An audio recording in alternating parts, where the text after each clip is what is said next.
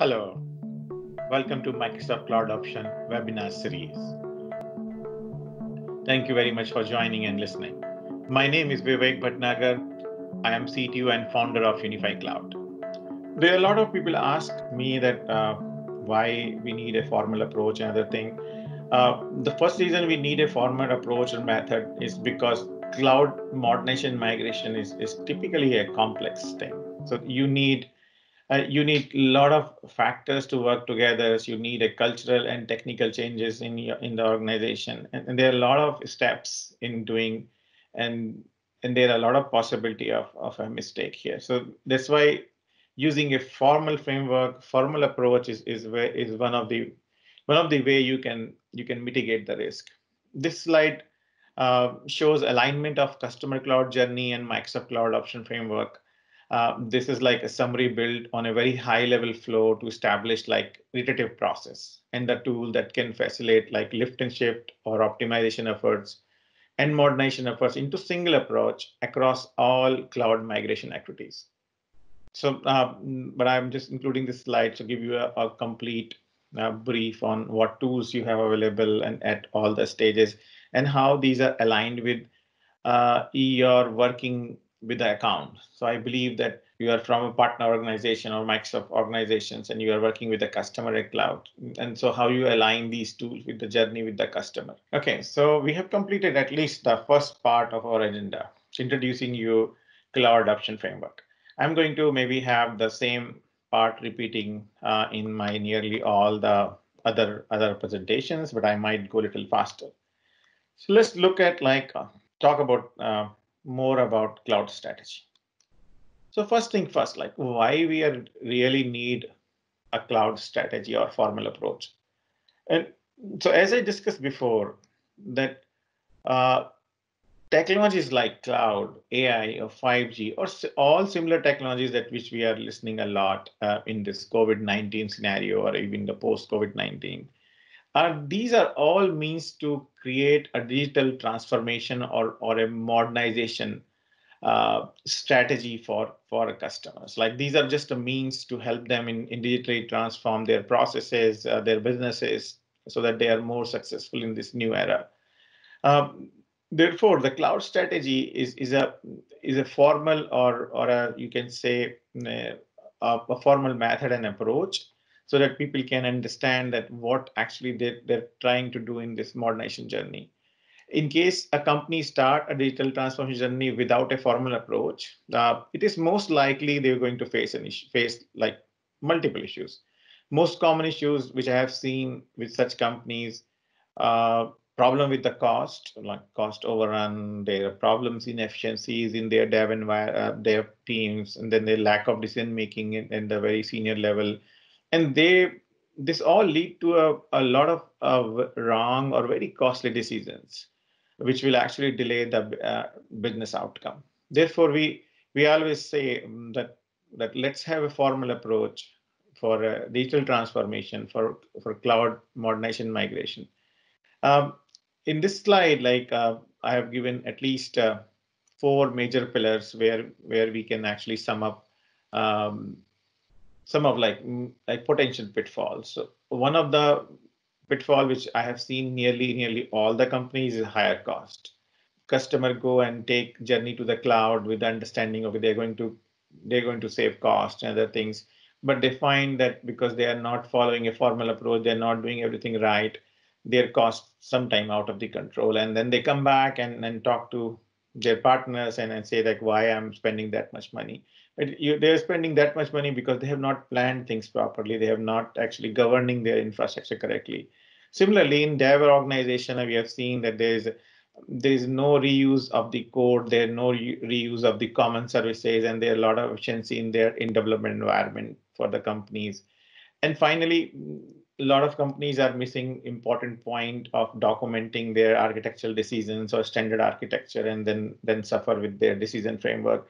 Sometimes these like decisions are very costly, because if you go and select a wrong way to implement identity in the cloud, it's going to be very difficult to basically come back and repair it.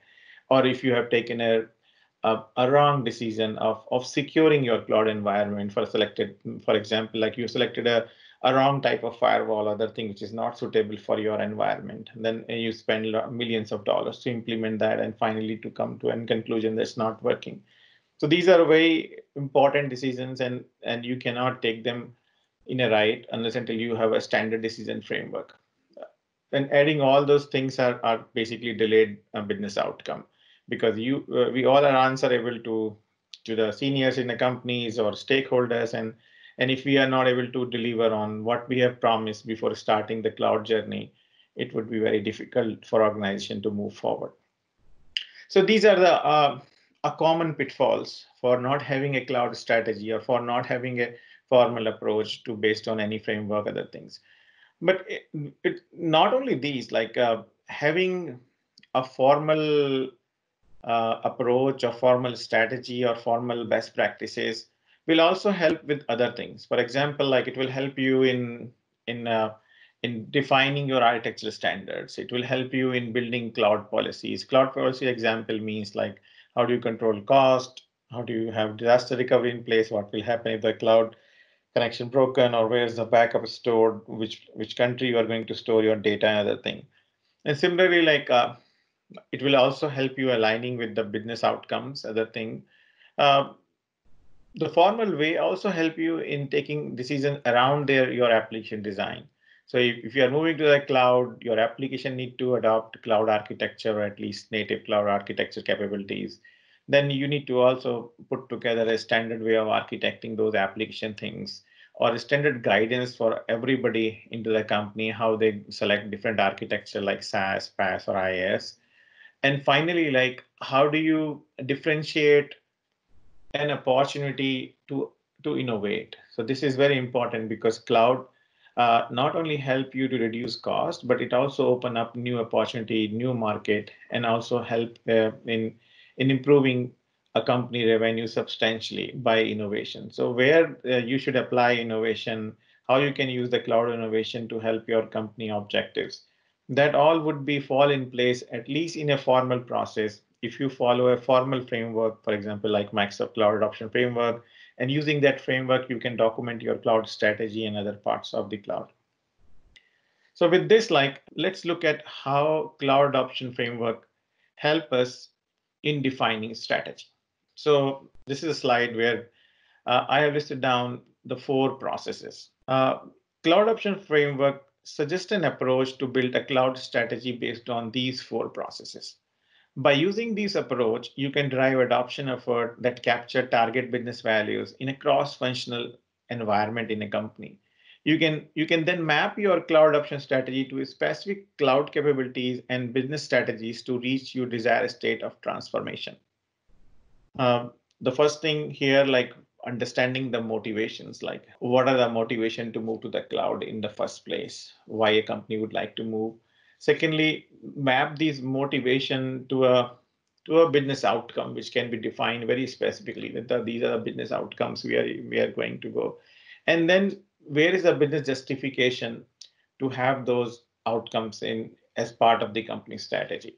And finally, how we can use motivation, business outcome, and business justification to drive actually selecting the first workload to move the cloud, and what other criteria in addition to this that we have to look at when we go and recommend to the first project. Okay, let's talk about like all of these one by one, and then we will actually talk about the first project before we jump into different you can say examples and tools. So let's talk about first thing first, like why all this, like we have cloud and other thing.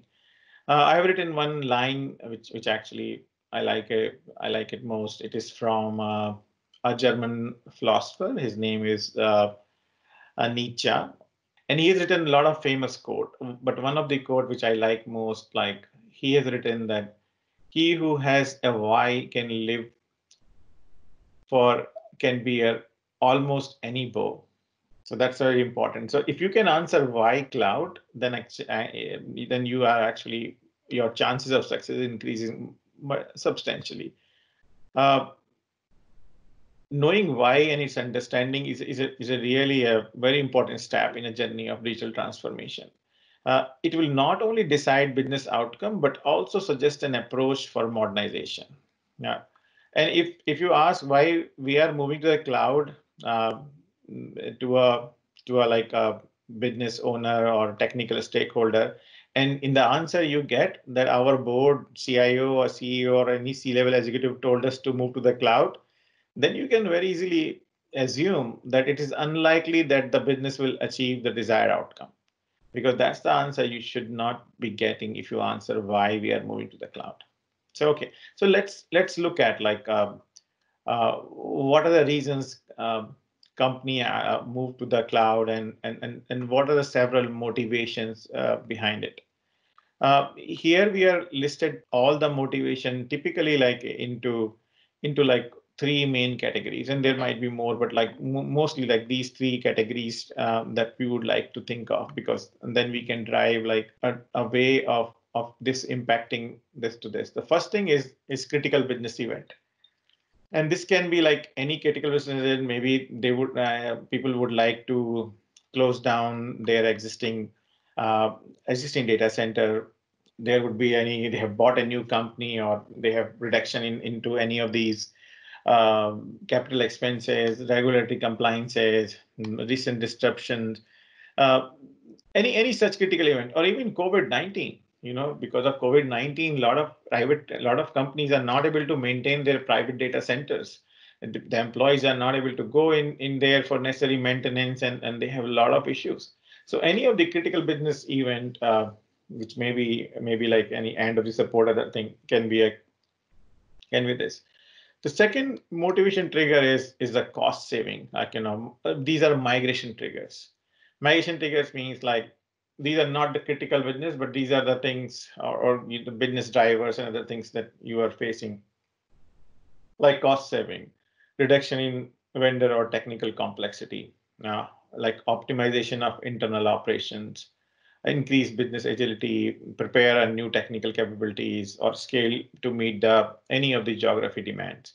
So these are the migration triggers, and it's very easy to recognize. And if you have any of these, then you can actually ask them how they are linked to the business outcomes and other things. Lastly, and one of the most important way of starting a migration is innovation triggers, and these are like becoming more and more common as we are basically getting mature in a cloud space. For example, a company think about improving the customer experience, or maybe transforming their product and services and offer to a very large market, or prepare a new technical capabilities which will disrupt the whole market with the product and services. All those fall into innovation triggers. So objective is to recognize that why a company would like to move to the cloud, and if that why fall into a business event, critical business event, or as a migration trigger or innovation trigger. Understanding the why, like is important, because I will tell you like how it is impacting your next phase of migration. That it will, this why will going to impact your planning, your readiness phase, and migration phase, all three of those, because approach you take typically to overcome a critical business event is different from migration trigger, it's different for innovation trigger. So every time there are three approaches which actually help you in fulfilling these triggers. They are different investment of time and other thing. So it's important to look at these motivation and understand. The secondly, like how do we define this business outcome? So like the most successful transformational journey start with the business outcome in mind. Cloud option can be a very costly and time-consuming effort. Fostering high level of support from IT and other areas of business is very crucial for the success of the any cloud migration. And during migration, it is crucial. It is like ability to speak in terms of a business outcome, support a lot of transparency and cross-functional partnership. So if you can use this language and talk to the stakeholders, even technical or business, you will see that there's a lot of success in gaining their support. That's what we are trying to build telling you that what are the business outcome, how to use these vocabulary when you discuss this.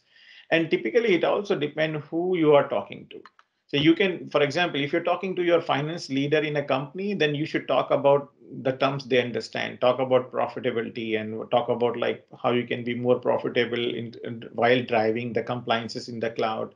If you're talking to your marketing head, talk about how this strategy can help him in acquiring and retain customers. How can the company reputation can be increased after going to the cloud.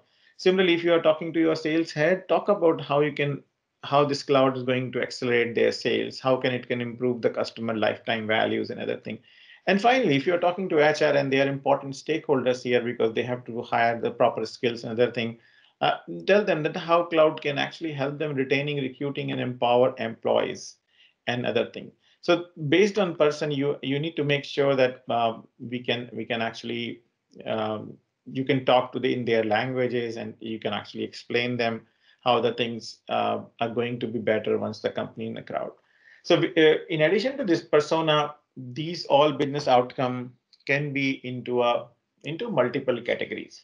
So these are the typically 6 categories that we would like to quantify a business outcome. And quantify a business outcome means like these are very specific outcome which will actually can be put into a specific numbers and all. The most important outcome which everybody focus is physical. How much help we'll get in increasing revenue once we are in a cloud, how much saving would be, how much capital expenditure, how much is the operational expenditure, and how it is going to impact our profit into year 1 to year 5. So a lot of questions in the physical form. And what I have seen that majority in engagement which we have done, uh, physical outcome has taken priority on everything. But like nowadays, as we move to the second phase of the cloud migrations, people are start talking about other aspects. For example, agility, like how many times, how fast you can go to the market, how fast you can react to the business changes or conditions that is going to happen, like in this post 19 era. Uh, then similarly, a lot of more talk about the reach, because right now, due to compliance, making our products available globally is a challenge, because they are all are following different rules. There are different rules in Germany, China, United States, and everywhere. So how do you ensure that cloud can help you be compliant and you can still sell your product and services in those areas? Customer engagement is one most important discussed things, that how cloud can help in meeting customer expectations. And it may come into any form, like maybe availability of the business systems, maybe they're reacting to the customer's demand, maybe providing them better support, maybe providing them support in non-peak hours. All those fall into customer engagement outcome. Then we talk about performance. These are outcome is like mainly high availability, global reach, and global application. And these are mostly discussed that SLAs or disaster recovery and other parameters come into it. Finally, people talk about security and compliance, that how good we can do a compliance and security once in the cloud, and understand the things and how it works.